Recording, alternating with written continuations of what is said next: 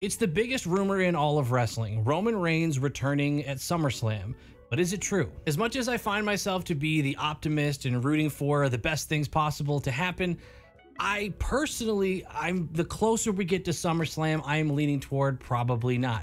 But one of the funnest parts of being a wrestling fan is fantasy booking what could be or what might happen. And since I was doing that on my own, I invited you guys to do the same. I did it over on Twitter, I did it in the YouTube community tab, and you guys came up with some pretty interesting ways for Roman to potentially come back. But I asked you, the viewer, if you would like to participate. So before you hear anything that might, influence what you might guess, feel free to jump in the comments and give your guess of if Roman Reigns was returning, how would it happen? This isn't necessarily whether or not you think Roman will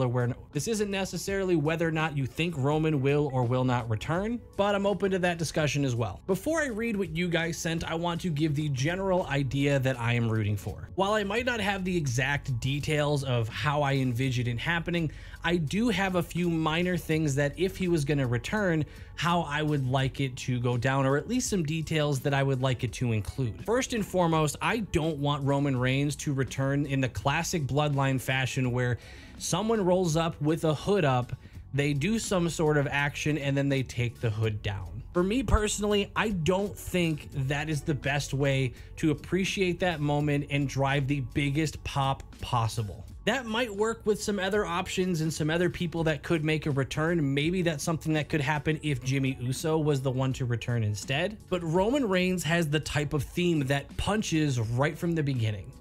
So that punch is exactly what would drive a massive pop and just absolutely make the entire stadium erupt. So yeah, my first detail, I want an entrance. Even if it's a quick one or what, it doesn't need to be his full thing. I want the music to be what welcomes him back. I just really think that would be the best way to create a moment that we'd never forget. Of course, I'm open to alternatives, so if you've got one, let me hear it in the comments. A second detail is I want this to be a return. My second detail I feel is almost equally as important for me. I want the return to be after the match has already had some sort of a decision. My issue with it happening during the match is it invites some sort of Solo and Cody long-term feud.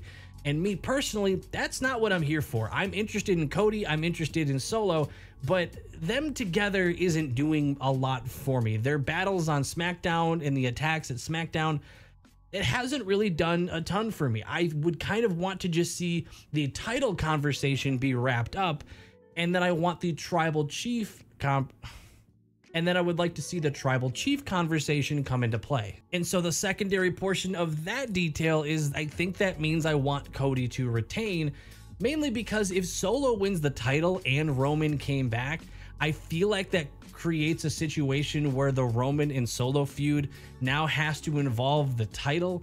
And while that could be interesting, I just don't think that's what I would want it to be about. I would really like to see, if we were going to see Solo versus Roman anytime in the near future, I want it to be about the tribal chief. I want it to be about the bloodline, the family. I want it to be something that feels more personal and makes it a little bit tougher to have an idea of what's coming. One of the biggest issues with last year's SummerSlam was that the main event between Roman Reigns and Jey Uso involved the title. If it was just for the Ulufala and just for being the tribal chief, you could have seen it going either way. But the moment they said that it was also for the title, everybody felt pretty comfortable that Roman Reigns was going to win, and that kind of deflated the heat that was being built up between Jey and Roman. It would have been a little bit more believable to think that Jey could have beat Roman to take on that role and to challenge him to be the tribal chief. But the second the title gets involved, then it starts making it a little bit easier to tell, okay, well, then we know this is probably only going to go one way. Now, granted, that might be different when you're talking about Solo as a champion versus Roman Reigns, who was on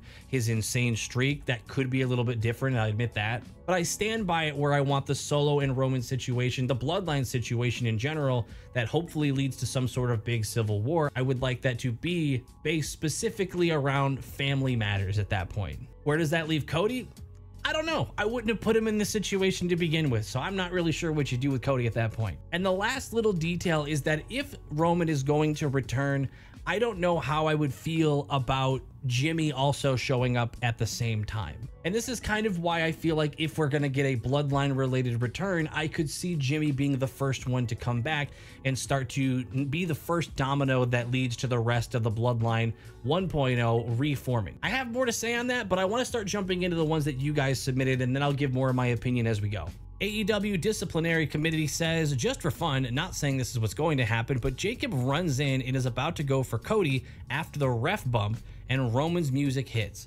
He's let out by Paul and doesn't go to the ring, but instead just motions for Jacob to come to him, which he does. The Tongans come out and get attacked by the Usos, leaving Solo open for a crossroads. I like how when you said ref bump, you kind of said it in a way of like, of course there's going to be a ref bump. I agree, there's going to be a ref bump at some point. But I do like your idea that Jacob Fatu is actually working for Roman. I've seen this rumor before where he's kind of working as a bit of a spy. He's kind of on the inside. And with the way Jacob Fatu has been portrayed almost like as this enforcer that just obeys a command, goes and destroys something and returns, I think that would actually kind of fit with the way he's acting out his character, but the way he's being booked as well.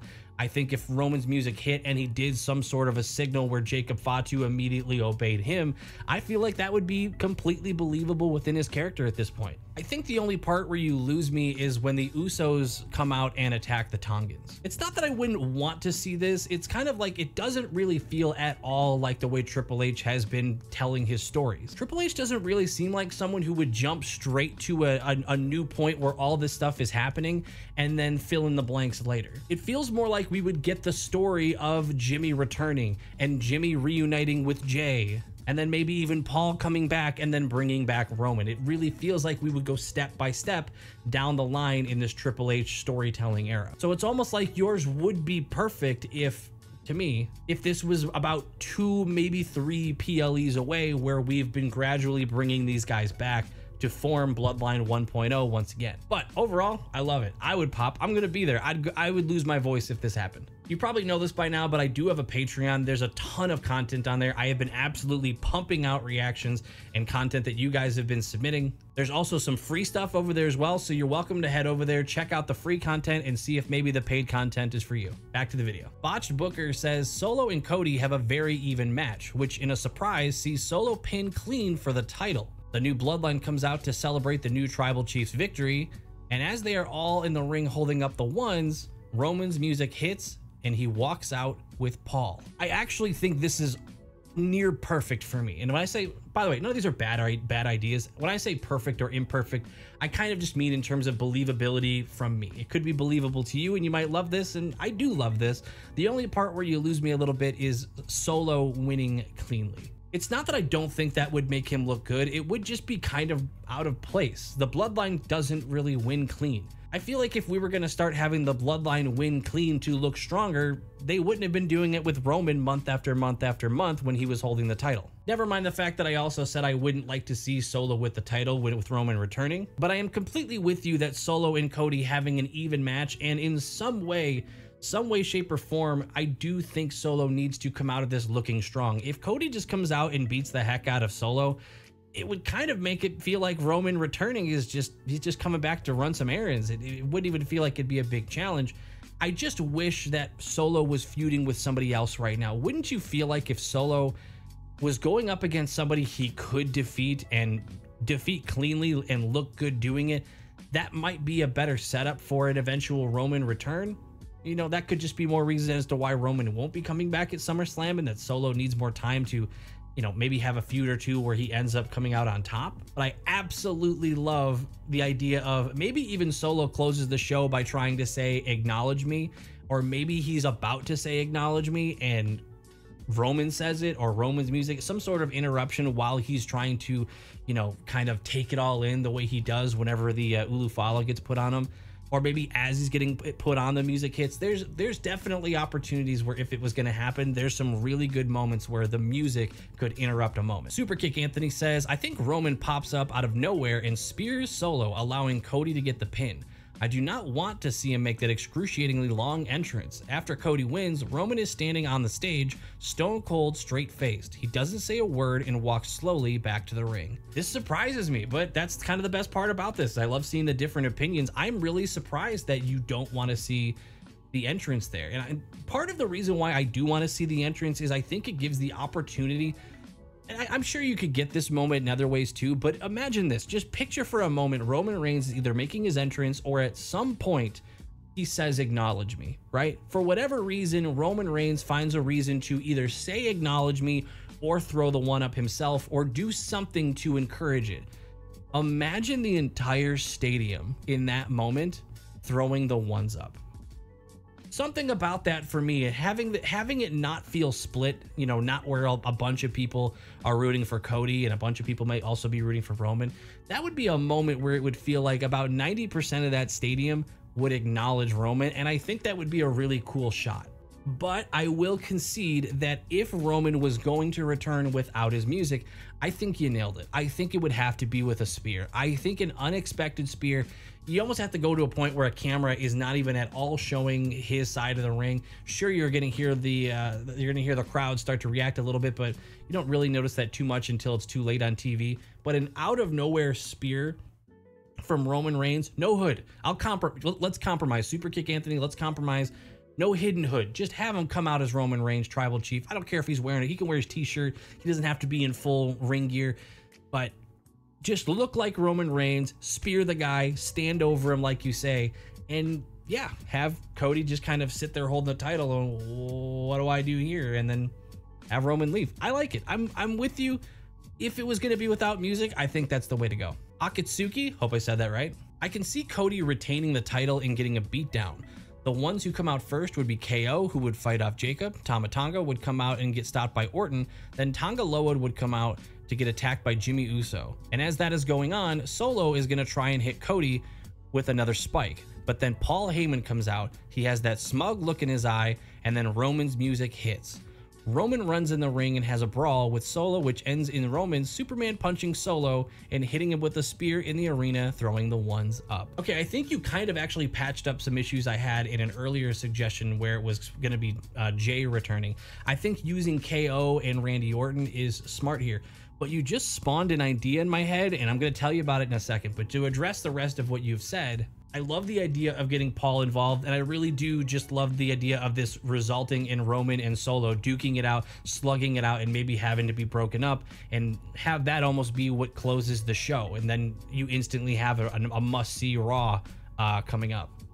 Or I guess SmackDown, but they'd have to acknowledge that on Raw, right? Okay, but hear me out. You did just kind of give me an idea of how I can maybe address the issue I had earlier where I kind of want Cody to be separated from this bloodline situation, get the title out, moved away from it, and let the bloodline versus bloodline situation cook a little bit. You mentioned Randy Orton. What have we been looking for some time now? Randy's kind of been hinting at looking at Cody, looking at the title. We've been wanting a Cody versus Randy Orton for some time now. What if Randy does come out to help like you would expect him to?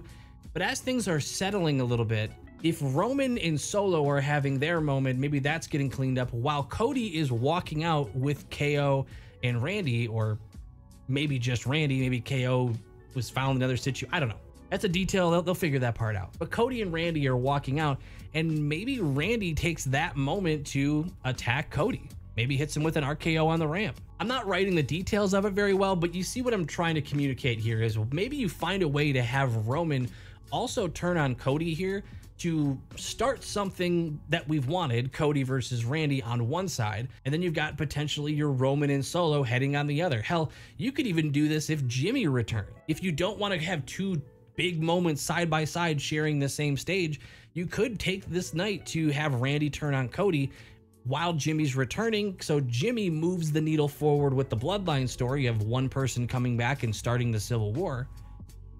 while Randy and Cody start that situation moving toward like Bad Blood or whatever PLEs are coming up. I can't remember anymore. I think we're cooking here. I want some feedback on that one. Maybe make some alterations, but let me know what you think of SummerSlam being the night maybe Randy Orton starts by helping but then ends up turning on Cody to kick off that feud. Origin Wrestling says, I would only have Roman return at SummerSlam after Cody beats Solo in a long match that makes Solo look good and Roman and Solo go face to face and Roman says that you're not worthy of being tribal chief. Simple but effective. I would imagine there'd be some more details than that, but the overall message you're sending, I'm kind of with you. I think it would be cool if the main issue is Roman just simply saying, I don't acknowledge you, which might not seem like a lot to us, but in the Samoan family, it feels like that would be enough to spark a very big feud. I almost wonder if that would need to be a follow-up from a PLE. You don't really see a lot of people pick up a mic during a PLE and say something like that, but maybe that would be a situation where after he's made some sort of a return,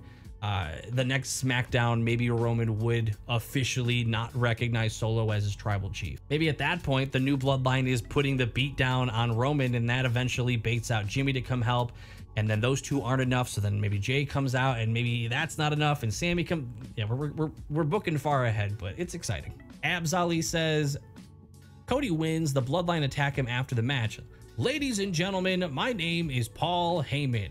And I am the wise man to the reigning, defending, undisputed tribal chief, Roman Reigns. Okay, I will agree that the only thing that I think would create a similar pop to Roman's music hitting would be a sudden and unexpected Paul Heyman on the microphone to introduce him. How exactly you would do that, I'm not really sure, but I wanted to throw this in here because you did bring up something I hadn't really thought of.